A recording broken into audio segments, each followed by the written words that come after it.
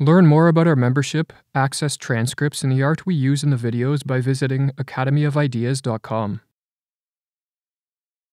The least of all things with a meaning is worth more in life than the greatest of things without it. We live in a world consumed by an endless series of crises.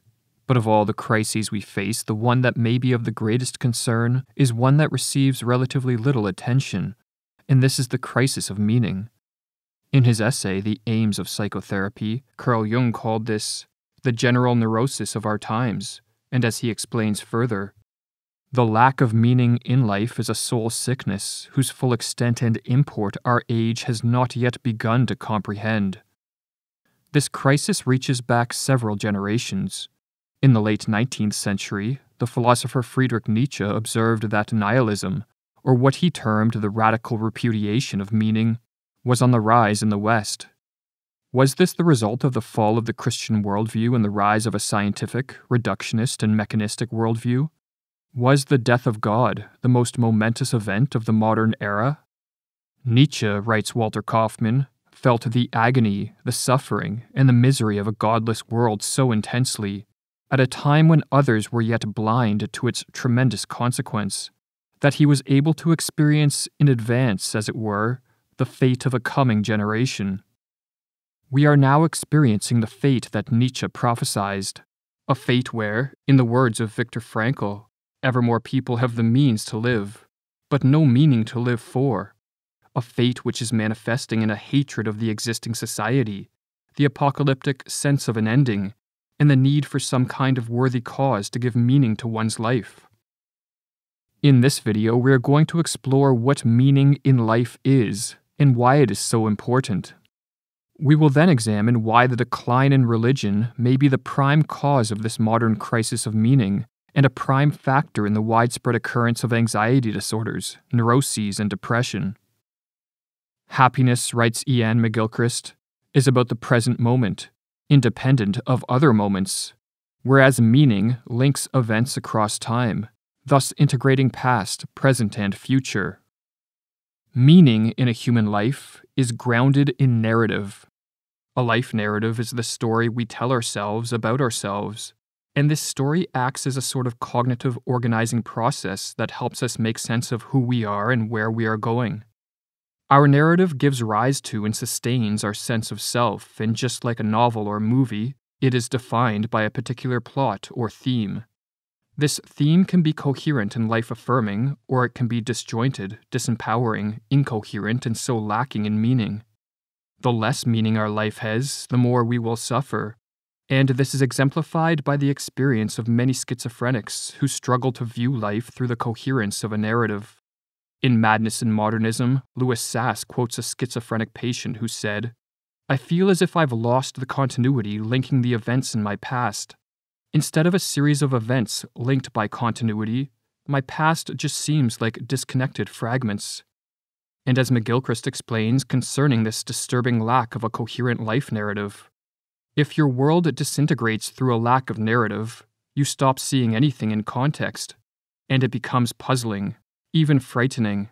Its sheer facticity then stands out, since it can no longer take its place in any world schema of other things and people that would give it meaning. While most people do not suffer the disintegrating effect of no life narrative, what many lack is a satisfying narrative that is rich in meaning. A narrative, in other words, that creates fulfillment and enables one to cope with the existential conditions of life. The great prevalence of anxiety disorders, depression, addictions, and psychotropic and illicit drug use is evidence which points to this dire lack of meaning, and as Jung notes, meaninglessness inhibits fullness of life and is therefore equivalent to illness. To make matters worse, while many people feel that their life is missing something, most do not realize that what is missing is meaning. Instead, to fill this void of meaninglessness, many people chase after more money and material goods, elevated social status, increased knowledge, or most of all moments of pleasure and happiness. But none of these things are adequate replacements, for as McGilchrist explains, people who report being happy but have little or no sense of meaning in their lives have the same gene expression patterns as people who are enduring chronic adversity, such as loneliness, bereavement, or poverty.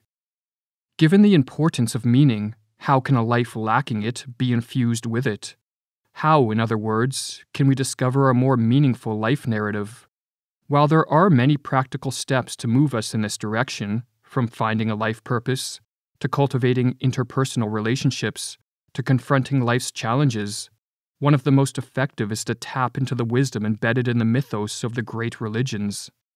What is the use of a religion without a mythos, asks Jung, since religion means, if anything at all, precisely that function which links us back to the eternal myth. Mythos, or what is more commonly called myth or mythology, contains truths about the human predicament and the nature of the psyche that are expressed in narrative form.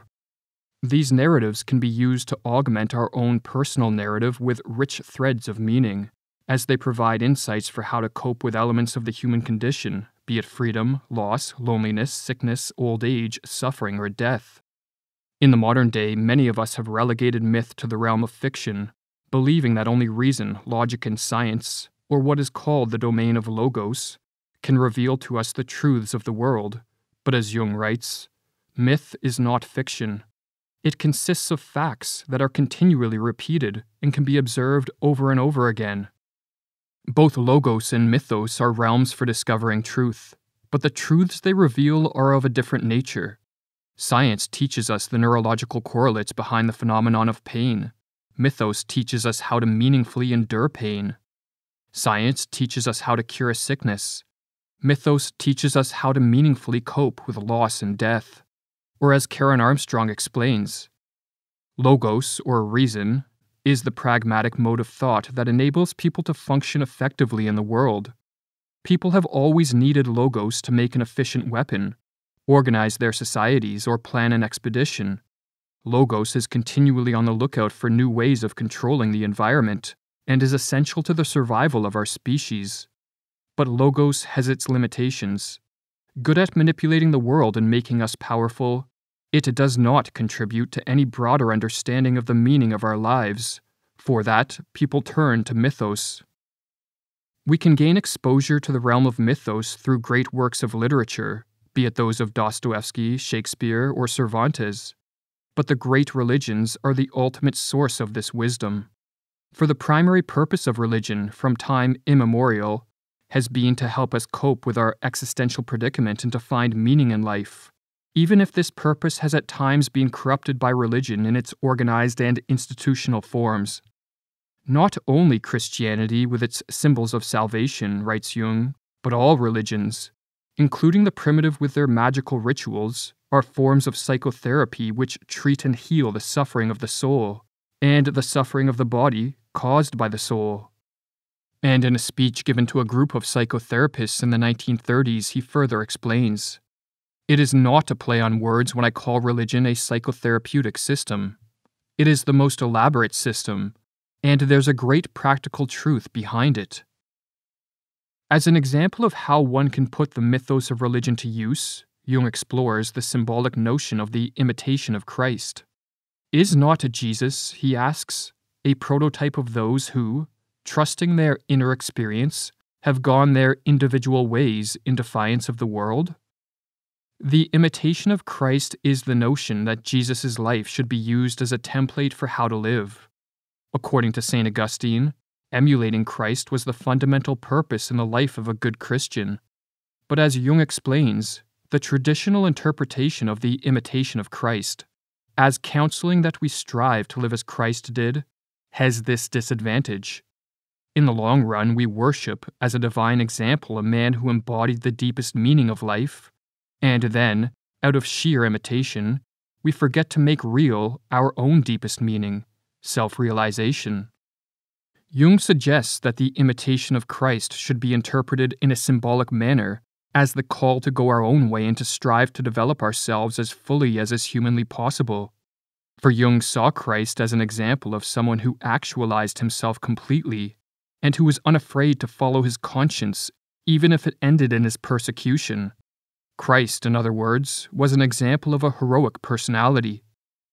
The imitation of Christ, explains Jung, might well be understood in a deeper sense. It could be taken as the duty to realize one's deepest conviction with the same courage and the same self-sacrifice shown by Jesus. The imitation of Christ is but one example in the deep well of practical wisdom embedded in the great religions. And to profit from this wisdom, we do not need to become a follower of an organized religion, nor must we pledge allegiance to any specific sect or creed. For as many organized religions are corrupted by power and degraded by politics, they can be barriers to accessing the authentic truths of religion. Fortunately, profiting from the truths of the great religions can be accomplished through a personal effort. Reading the texts, learning about the various rituals embedded in the mythology, and most importantly, putting into practice what we learn can give rise to a religious outlook on life. Or as Karen Armstrong explains, the only way to assess the value and truth of any myth is to act upon it. The myth of the hero, for example, which takes the same form in nearly all cultural traditions, showed us how to live more richly and intensely, how to cope with our mortality, and how creatively to endure the suffering that flesh is heir to. But if we failed to apply it to our situation, a myth would remain abstract and incredible.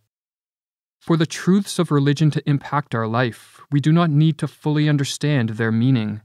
For myths, like dreams, are encoded in symbolic form, and so they point in the direction of truths that are not fully comprehensible by the conscious intellect. But as Jung explains, we like to imagine that something which we do not understand does not help us in any way. But that is not always so. Myths have a direct effect on the unconscious, no matter whether it is understood or not. The fact that its repeated telling has not long since become obsolete can, I believe, be explained by its usefulness. In the modern world, many of us have completely severed our connection to the realm of mythos, and many of us view religion with derision and scorn. Some consider this as a sign of enlightenment and progress, but it may be a form of psychological regression. In a lecture delivered to Yale University in 1937 titled Psychology and Religion, Jung went as far as to call atheism the urban neurosis, and in his decades of practice treating hundreds of patients, he came to the conclusion that for some patients the only means of fixing what ailed them was the birth of a religious attitude to life. Among those in the second half of life, he wrote, that is to say, over 35, there has not been one whose problem in the last resort was not that of finding a religious outlook on life. If we continue to spurn religion, we will not lose our need for meaning. We will merely look for meaning in other places. We will worship the state, a political party, or science, all of which are inadequate and sometimes dangerous substitutes to the cultivation of an authentic religious outlook on life. Perhaps, therefore, we need the mythos of religion to nourish our psyche and imbue our life with meaning and purpose. Perhaps without some form of a religious outlook, man descends into the chaos of nihilism, totalitarianism, and hatred of self and society. And for those who think science has done away with our need for religion, Jung poses the following question: can science be so sure that there is no such thing as a religious instinct? Become a supporting member and access 12 courses and over 64 total videos available only to members. Learn more at academyofideas.com/members.